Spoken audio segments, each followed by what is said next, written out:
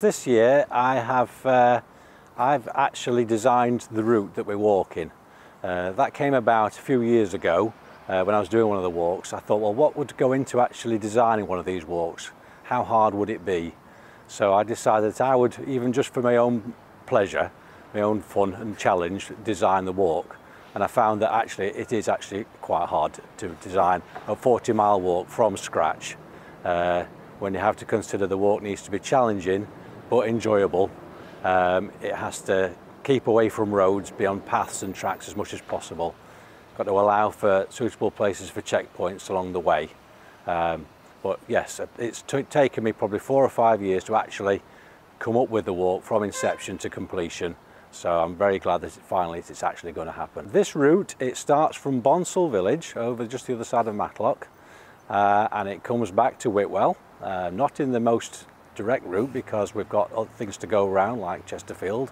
So yes, a lot of the highlights along the way. There's Bonsall village itself, which is very pretty. Then we drop down into Matlock Bridge, so there's some fantastic views, and it'll be daybreak when we're dropping down into there because the walk starts at 4 AM. And then from there, up from Darley-Dale up to Hollymore Side, Lineker Reservoirs, and then all the way back through Staveley on the Chesterfield Canal and up the Greenway into Clown and then back to Whitwell. It's part and parcel of what the route is, what the walk is about. It's raising money for charities. That's not only what it's about. It is also about personal challenges for people. But raising charities is another fantastic thing that the walk does. The money being raised in this year's walk is going to your charity. What does that mean to you?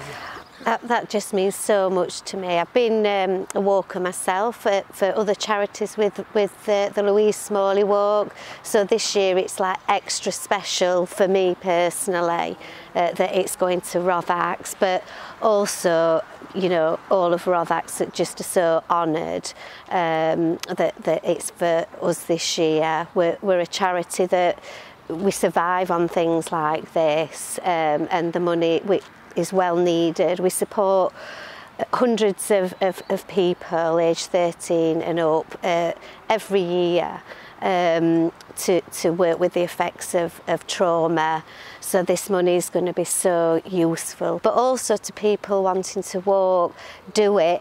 You know, I started doing it, I think it was 2012, and I found that's helped me with, you know, wading off sort of vicarious trauma. It's so good for your mental health, but it's so much fun.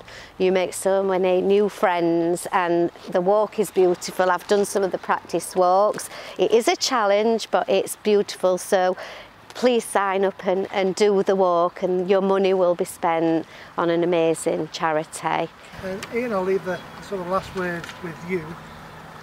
Are there still places available for people to walk, and what would you say to anybody who's thinking about it? I think there is still just time to get yourself registered if you wanted to walk, and if not this year, then consider it for next year or a future year.